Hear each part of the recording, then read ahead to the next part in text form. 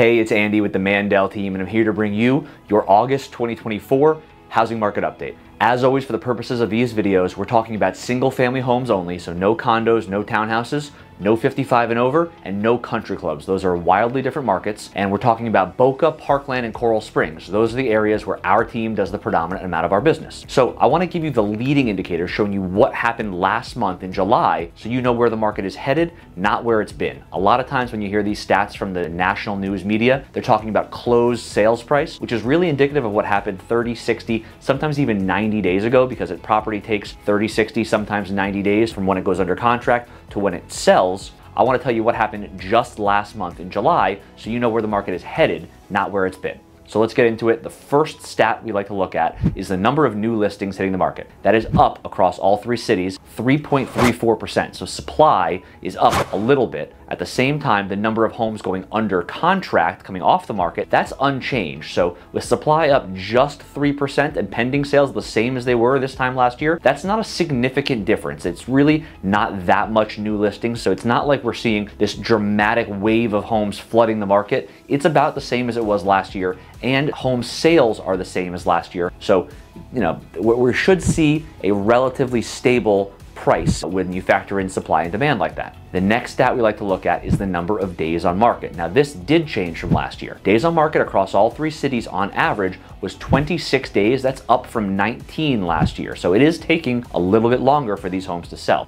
The next stat we like to look at is the closed price to original list price. So that factors in price reductions, and that's down 0.2%. So right now we're seeing 95.4% sales price to original list price, not necessarily to list price. If the property has already been reduced in price, it might sell closer to that asking price. This just reflects sellers who wanted to start up here to leave room for negotiations, or because they still thought it was 2021 and they're pricing their home really, really high. You know, they've come down, and the average sales price to list price in that instance will be closer. But from the original list price, 95.4%. The next stat we like to look at is arguably the most important. That is the month's supply of inventory. So what this stat shows is that if there are no more homes to hit the market, how long would it take at the current pace of sales for all the homes to go under contract? A balanced market is somewhere between 5 and 6 months.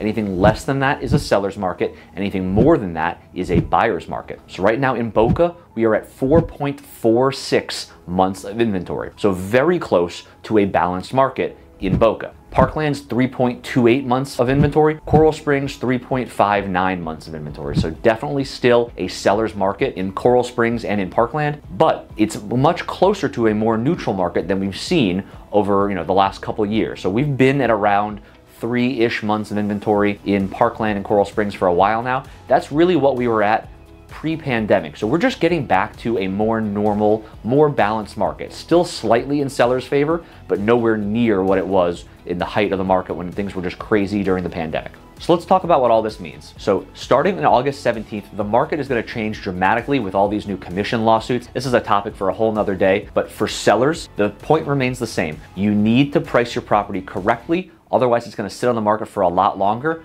Buyers, you do have a lot more to choose from now than you used to have a couple of years ago. And at the very end of July, very beginning of August, interest rates got a dramatic shock and they came down about 0.5%. We're now seeing interest rates in the low 6s, high 5s. So if you've put off buying a house because you thought, oh, rates were too high, prices were too high, I'm going to wait for rates to drop. That just happened. It's happening now.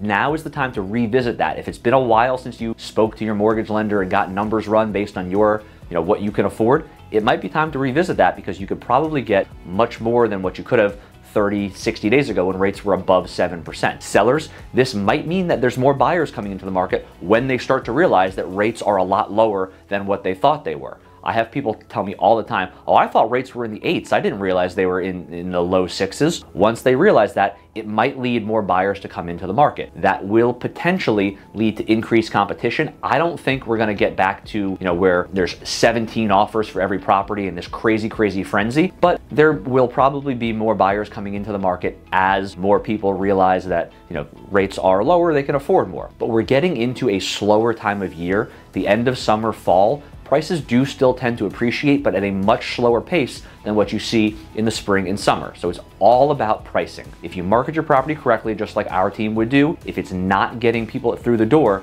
it's likely a matter of price. It's price or how the property presents either online or in person. You still have to be pinpoint accurate with your pricing. With the way prices have gone, buyers are very skeptical about, overspending for a house with today's prices.